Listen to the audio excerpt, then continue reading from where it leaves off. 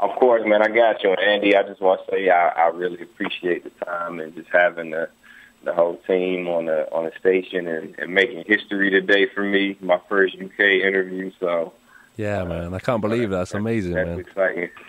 Yeah, I got something, man. Let me kick something for you real quick. Yo, I used to be that dude that would move packs and sold crack. I ain't do that, yeah. See, I was just an average kid, born in Maryland, with a flow that was tailor fit for your arrogance. See, I learned to act naughty at house parties with go-go, just so I can fit in with fake friends. You ain't know, though. They was hitting liquor with dippers on the low-low, but I suppose that I was supposed to pose a photo.